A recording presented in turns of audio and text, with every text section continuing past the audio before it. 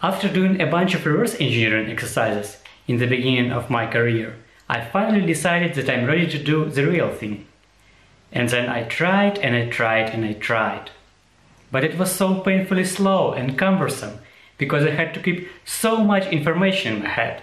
I even made notes on paper, to the point it got a little bit ridiculous. I was doing that for a while until one day a senior colleague of mine saw me and asked, "Vlad, bro, what are you doing? Let me show you the way." To start off, we need to understand how developers write their programs. Of course, you already know the concept of variables, small memory chunks holding a bit of data. Let's say we are writing a video game and we want to add some NPCs. An NPC can have a number of traits, let's say name, height, weight, speed, and so on. So now we have a number of variables to describe an NPC. But what if we want to use two NPCs? I can add variables like name2, height2, blah blah blah. And what if we decide that we need 3 NPCs? You get where I'm going with this. Of course, a real game can have dozens, if not hundreds of NPCs. But what should we do to manage those? Creating hundreds of variables surely doesn't feel right. That's where C structures come in. A structure in C is just a convenient way to describe data. To create an NPC structure, we can just write struct NPC, followed by what is called structure members. Basically, we describe structure members the same way we would describe variables. Now we can create NPC statically, or even better, we can create new NPC dynamically with malloc by allocating enough memory to fit our structure in. Malloc returns a pointer to a newly allocated buffer, and we may choose to use this buffer as NPC structure. Now we are able to create any number of NPCs in a really convenient way. We refer to any of NPC fields by using an arrow. So let's set speed of our NPCs and we can even name them. I'd say names like Steve and Carl perfectly describe their personalities.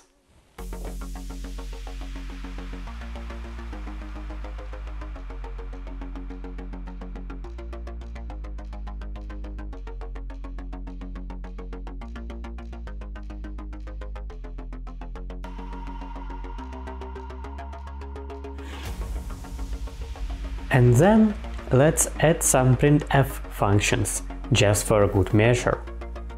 But what all of this has to do with reverse engineering?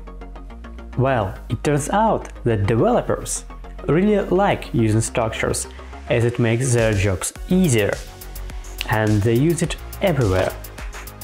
And to make your job easier, you have to do the same. To start off, let's rename the 2 pointers and let's go along as we have no idea about structures whatsoever. So let's add a comment about speed.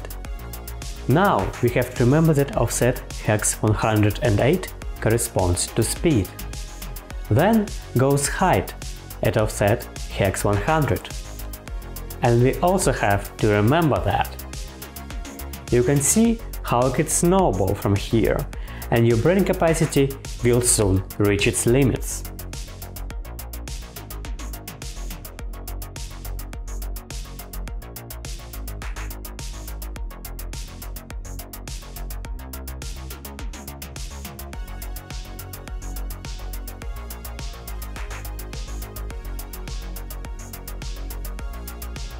So, let's see what difference using structures can make.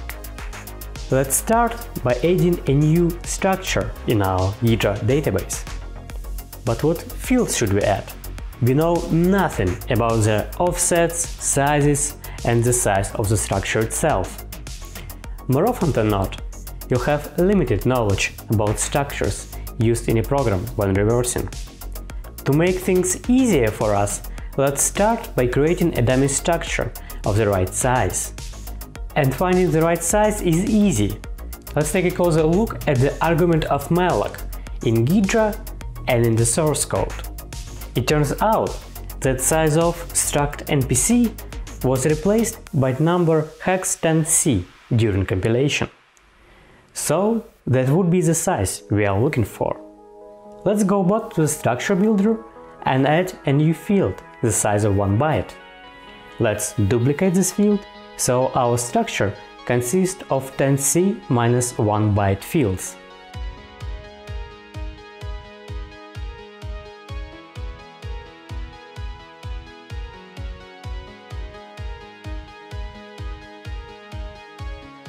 Now we can retype our NPC1 and NPC2 to pointers to struct NPC, and the only thing left is to rename the respective fields. And voila! What a beautiful code!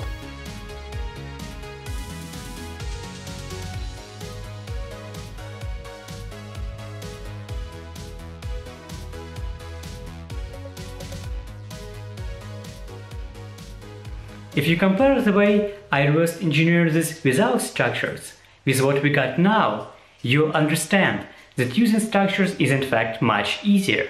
You don't have to store any information in your head.